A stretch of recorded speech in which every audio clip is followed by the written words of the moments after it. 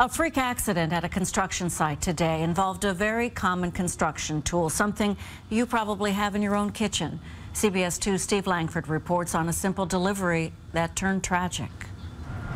The truck carrying a load of sheetrock still at the construction site in Jersey City, hours after the truck's operator died right beside his rig, listed as belonging to Living Right Trucking, Inc., the words "owned by God" added to the side of the truck.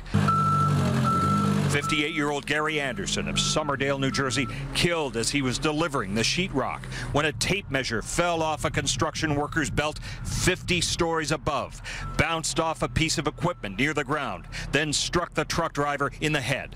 Police say Anderson was not wearing a safety helmet. Yeah, it's a little crazy. You don't know what's going to happen ever. Just come in one day and it could be your last. Juan Bonilla works construction at a site nearby and says a safety helmet would have made all the difference. Yeah, absolutely. I think he would have been hurt maybe in the hospital, but it would have probably saved a life. One worker here who didn't want to go on camera told me the victim, apparently a very religious man, was in the middle of telling a story and uttered the words, "God is good," the moment right before he was hit and killed. OSHA is investigating the accident, which happened just a few feet from the entrance to a PATH station.